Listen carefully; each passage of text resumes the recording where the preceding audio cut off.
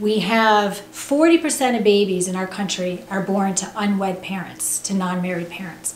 We have 400,000 children in the United States foster care system, and we also have 2.5 million children on a yearly basis that are homeless. Our families are in crisis. There's no doubt about it. There's a war in our families, and I believe our children are being indoctrinated and they're being insensitized to the left's political ideology and their political agenda. It's a known fact that educators tend to be left-leaning. And with the educators are the ones that are teaching the curriculum, they're the ones that are making the curriculum. I believe there's no doubt that the curriculum is left-leaning and they are using that to indoctrinate our children. Beginning in kindergarten. The kindergarten kids at 5 years old are being taught that there's 15 plus genders.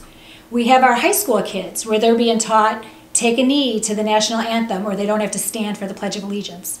We have our progressive college campuses. What's happening on our campuses? We have crying rooms and safe zones, and now they've had to make areas for free speech.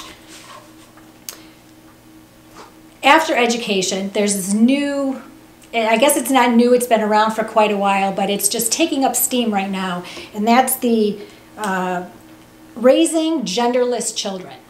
So we hear this coming out of Hollywood. And they're deciding that we have they babies, they're not going to name them boys or girls, and they are going to raise their children with no gender and then let the kids decide when the kids get older. First of all, I want to be clear that gender is not a decision, gender is a fact. You're either male or female at birth. Secondly, make no mistake, the movement of genderless parenting has nothing to do with the best interest of a child. It has everything to do with the parents using their children to push their political agenda.